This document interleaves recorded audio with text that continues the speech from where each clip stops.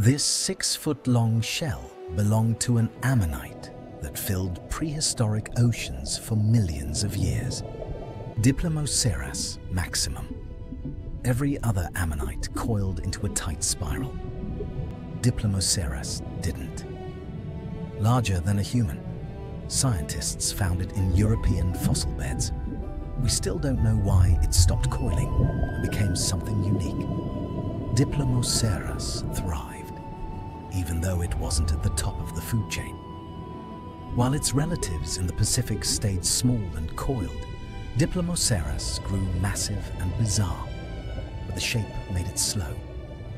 And when the asteroid struck, European seas were hit fast and strong. Diplomoceras had no refuge, then vanished with the dinosaurs.